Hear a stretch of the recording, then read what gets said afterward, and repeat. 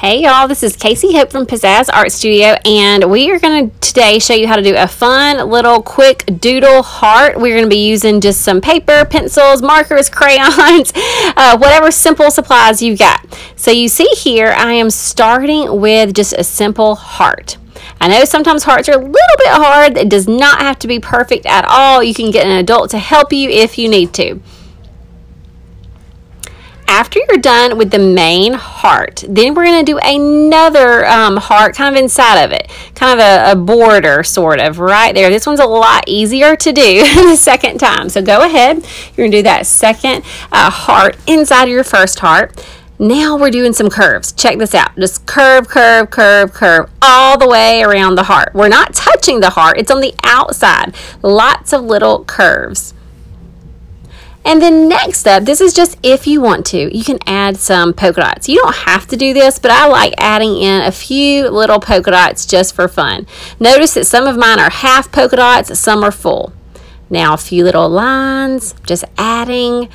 Again, you don't have to do it just like this. You can do it however you want to. And once you get it like you like it, then I'm going to take one of my Crayola markers. I'm going to pick black. And I'm going to just outline my pencil line. So I've done all the hard work with my pencil. I don't have to think about drawing anymore. Now I'm simply going to trace. Be careful to kind of keep your arm high so you don't smudge your hand through everything. But we're just tracing that pencil line. You might want to put some good music on as you're creating art. Just sit around. You can do this on a full-size sheet of paper like I'm doing. You could fold a piece of paper in half and do it like a card. Once you learn this little design, you can do this in a bazillion different colors. So you really can use your creativity to make this your own.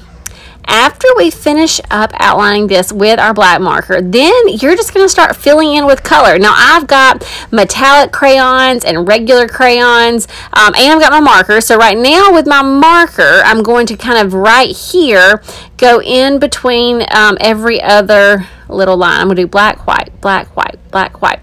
And if you get around to the edge and you see that it doesn't quite meet up the way it's supposed to, you can always just draw another little line to make the black, white pattern meet up. And again, it does not have to be black and white. You could be using your crayons at this point.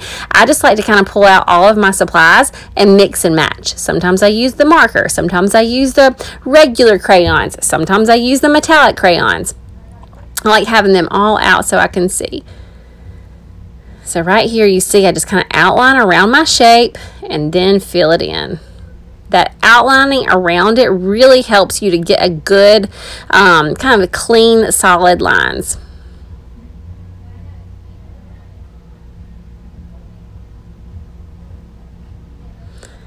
And let's see, what color? Let's look and see our options. All right. We got this one, and let's go for it with our metallic pinky color. Let me just fill it in, color. And sometimes if your hand gets tired, you can take a break if you need to. But just go ahead. We're just filling this in. If you love doing these type of things, drawings and coloring and art, you can check out more of our drawings at doodlealong.com. There's a free download for you that you can just download a fun little booklet that shows you some other drawings. And then also over on our Facebook page at Pizzazz Art Studio, we've got some other ideas and videos and different things that you might like. All right, we are just about done with this. Remember, you can choose your own colors. You don't have to use the same colors that I'm using.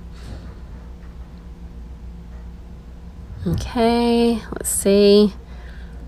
Whoop. Look, this is actually metallic. It was just stuck in the other box, but this is another metallic seaweed that I'm using here. It's a really pretty color.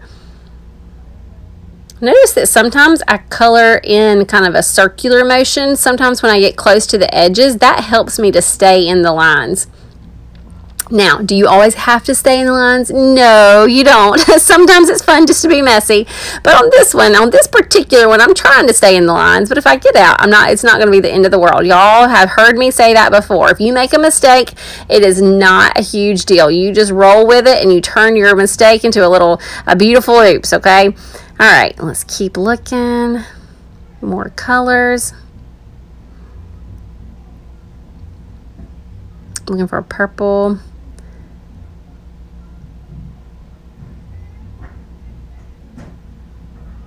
Alrighty, so now we are just going to start coloring our outer border, y'all. This is pretty, and this is just about it. There's not much more to this. We drew it, then we traced it with our marker, and now we are coloring it in with our crayons. Now, if you may have seen some of our techniques that we've taught before where we do the watercolor marker, the washable marker, and we turn it to watercolor. If you are going to do that technique on this, the only thing that you would need to remember is for that black, it needs to be a permanent marker. I used a washable marker because I know I wasn't going to add any water to this, but if you're ever thinking that you're going to add any watercolor to your drawing, it needs to be a black permanent marker that you outline your design with. We would love to see what you do. So if you do any of these, please post them right here on the Crayola page because we love seeing it. We love seeing your own version of it. You might start with this drawing and do different mediums or different colors, and we want to see it. We hope that these quick little doodles show you that getting creative doesn't have to take forever. You can just start with just a few minutes and some simple supplies and have a lot of fun and use that creativity. All right, y'all, that is it. I hope y'all have had fun. And again, remember to show us what you create. All right, see ya. I can face it better.